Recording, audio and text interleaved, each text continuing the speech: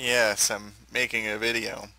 This is Tracy White again, continuing on with my video series. T. Earl on the UE4 forums, and my wonderful son in the background giving me a hard time. Okay.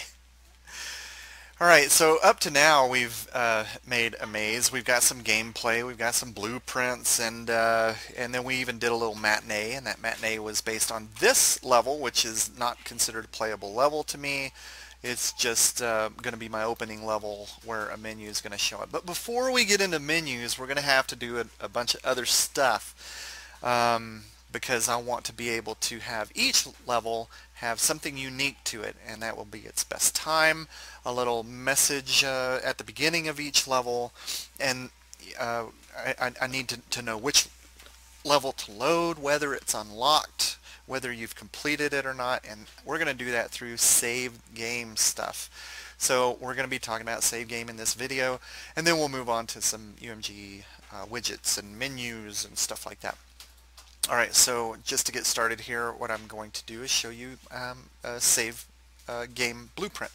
I have one here already made, Maze Save Game, but just to show you how it was made, you can do a new blueprint, and when you type in your search classes, you type in Save Game, check the Save Game type, and then it comes up with your, you can name it whatever you want. Whatever you want. Whenever you open that up, you can see it's blank and there's nothing in it. That's where you start, adding your variables in and create your save game data. All right, so we're going to look at I'm going to delete this one, and we're going to look at the maze save game that I created. It's got several variables in it. All of these variables are arrays. The reason they are arrays is because I want something unique per level, and I need to store something unique per level. So that's why it's an array. Okay, so I have a couple of booleans, a couple of integers, and a couple of name variables. The booleans are level complete, and that's a true false. By default, and I've only got 5 elements set up because we're going to start with 5 levels for this series, and eventually I'm going to build like 100 levels if I ever can find time. By default, none of them are complete, so none of my elements are marked as true. For level unlocked, however, the first level is going to be unlocked, which means you can select it in the level select menu and play it. If it was not set to true, you wouldn't be able to play any of the levels. So the way our menu system is going to work, whenever you press play, the level select menu will come up, and you'll be able to see what levels you've completed and which levels are unlocked. The level after the last one completed is always unlocked. Best times. Alright, so best time variable is going to be the best time for each level. I've set the defaults for 999 seconds because I don't know if anybody is going to really take that long to do any of these levels. So the first time you play a level, you're going to get the best time. However, the second time you play through a level, you might beat your level time, and that time will be saved. Alright, level index for menu. This is going to be used whenever we create our level menu. This is the text that's going to go in each button. Alright, level name. Level name is the actual name of the maps that are going to be each level. So when we create levels, we'll create level 1, 2, 3, 4, and 5. Alright, start level text, totally unnecessary, but I thought it'd be cool. At the beginning of each level, a little menu is going to pop up, and it's going to display the best time for that level and a little message that's unique to each level. For example, this is the easiest level, no tricks. That's going to be displayed on level 1, and I have stuff for each level so far. Alright, that's it for our maze save game blueprint. We don't need that anymore. Okay, something important to go over real quick is going to be the floor tile. I don't know if you remember the end tile. I mean, the end tile from the blueprint video, the simple blueprint video, one of the things that was on this was a level index. Let me go over to my end tile. So I have a level index variable. This is something that's going to be set by the level designer. So for example, on level 1, we'll set our level index to 0. On level 2, we'll set our level index to 1, and so on, because this is what's going to be used to call the specific data for that level out of the array that is in our maze save game. Okay, so on our ball pond, I also have a level index variable, and that's going to get that from the end tile. The way that happens is on begin play, and I've got this all set up already. I got a reference to player pawn. You can do that just by clicking and type in get player pawn. And then I dragged off the return value and did a cast to our ball pawn, BP ball pawn, which is where all the magic happens. And knowing that on our ball pawn we have this level index variable, I can drag off of here and set level index. So I'm going to set that level index. Excuse me. I'm going to set that level index to whatever this blueprint's level index is.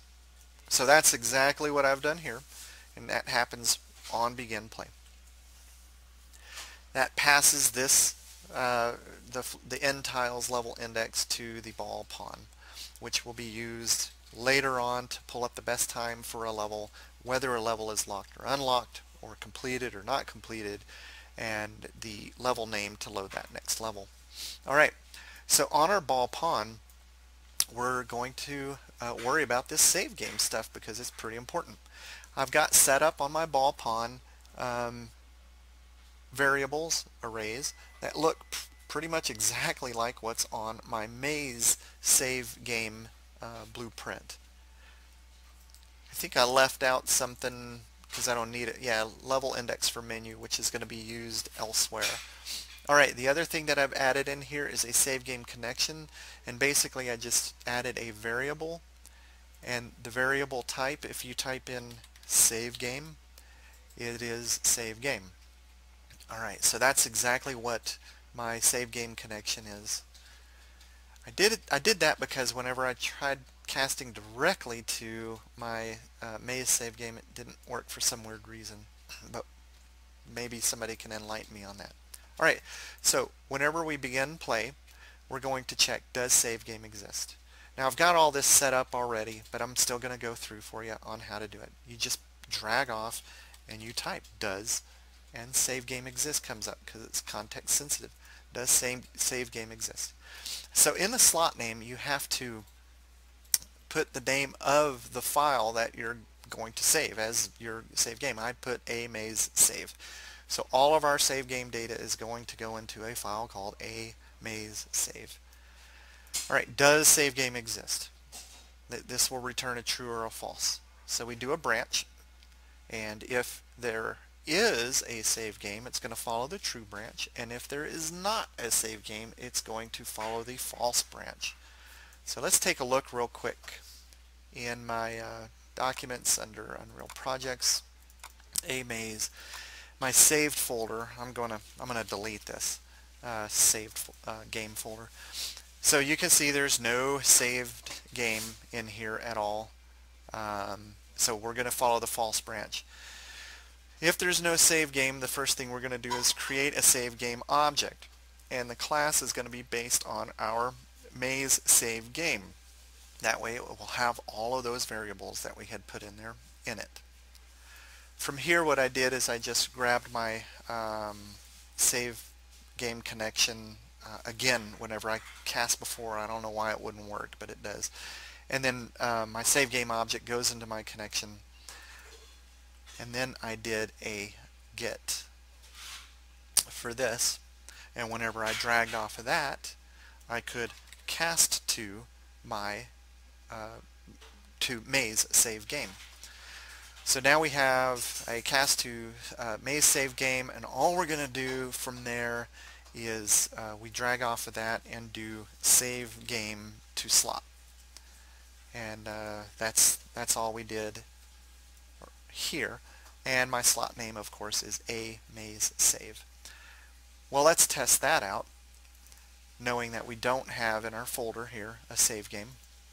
I'm going to go ahead and hit play, and then I'm going to hit stop. Now we have save games folder, and in there we have our save game called a maze save. So it recognized that it wasn't there and created our save game. Very cool. Working as intended. Alright, so now when we launch the game, it's going to check, does save game exist, a maze save, and it's gonna exist, so we're going to load the game from the slot.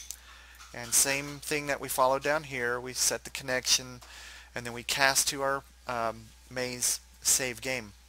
But now what we want to do is we want to get all of those variables from our save game and bring them into our ball pawn variables. And all I did was I dragged off of here and I did a get, and whenever you do get, you can see all your variables, your default variables from your maze save game, or whatever you happen to call yours, and you get a reference to each of those. And then I dragged off of that and I did a set, and what that's going to context sensitive pull up is my under my save game data here. I want to set my best time, so I'm pulling the data from the variables from the maze save game, and then I'm setting the variables in my ball pawn blueprint. So I did that for best time, level complete, unlocked, level name, and start level text. So here's where I would actually stop, but I want to test this out and show you how it works. So what I did is I grabbed my level index. Remember, we get that from our end tile. Right now our end tile level index is set to 0. Okay, that passes that 0 to level index, so this should be a 0. And then I want to get the start level text off of my level index, so it's going to get index 0 out of this array, and we're going to print that to the screen. Okay, so if we look back at our maze save game data at our start level text, you'll notice that the level text in index 0 says this is the easiest level, no tricks. Alright, so now whenever we play our level, and just by the way, I have a delay here just to make sure that we don't get to the end of this command before this level index is passed. Whenever I hit play now, after a couple of seconds, it should say this is the easiest level, no tricks. Worked perfectly. Alright, well, let's set index level 4 just to make sure that that level index is passing properly and we're reading our data properly from our maze save game. Okay, well, let's go to the maze save game and look at what our start level text for index 4 says. Blue button controls blue gates, yellow button controls yellow gates. Get it? Alright, so I'll hit play, and it says blue buttons control blue gates, yellow buttons control yellow gates. Get it? Works perfectly. I'm going to set my end tile back to 0. Okay, so we know now that on begin play we're checking for a save game. If one doesn't exist, we create one. If one does exist, we load the data from that. Now as we progress through the levels, that data set's going to change. It's going to pull it from the save game, so whenever you record a new best time in a certain slot, when you pull that back up, it's going to load into the ball pawn variables properly. Alright, I think that's probably enough for this video, and we'll get into next video how we're going to take our timer, and whenever we end the level, we're going to take our true branch off of here. When the level is ended, we're going to compare our current time counter to what's stored in the save game, and see if it's a better score or a worse score. So see you next time.